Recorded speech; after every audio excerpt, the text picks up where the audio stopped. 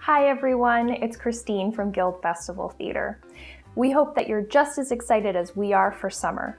And to add a little bit more fun to your summer reading list, we're going to show you how to make a trio of Wonderland bookmarks.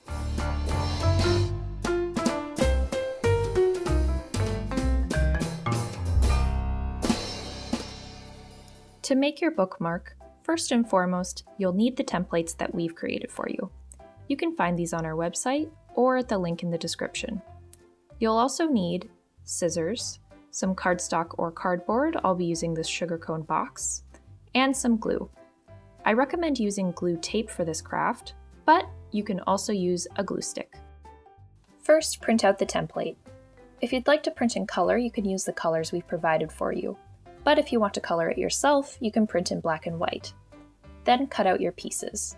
I'll be making the Dormouse today, so I'll also need the teacup and tea handle pieces. Set aside your arm pieces, and if you're making the Dormouse, the teacup handle piece. Then grab your glue tape and some scrap paper. Then start to glue your pieces together. We want to make sure that the glue goes right up to the edge of each piece. The scrap paper helps make this possible without having your workspace get too sticky.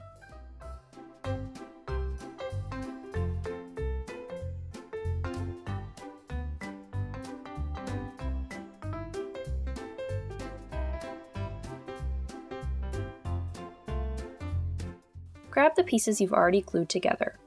You'll also need to grab the arm pieces and the teacup handle for the Dormouse. Then grab your cardboard. You'll need your glue tape again, as well as your scrap paper. Glue the back of each piece, once again making sure that you go right up to the edge.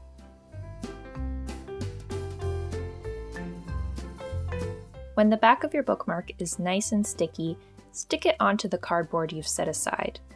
Then, repeat the steps for each piece. Once you have all of your pieces stuck to the cardboard, grab some scissors and cut out each piece.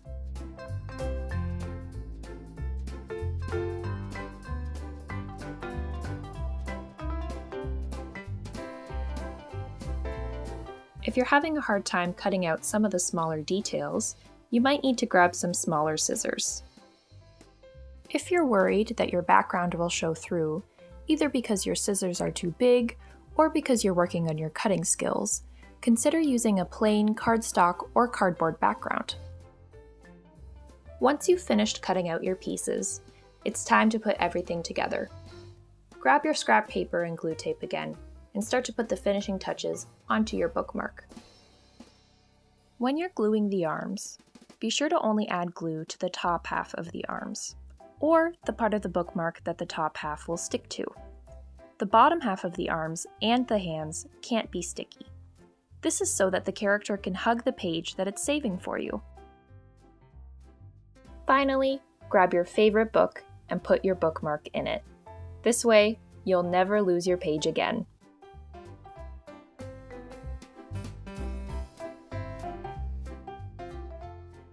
Our template also includes pieces for the Queen of Hearts and the Cheshire Cat.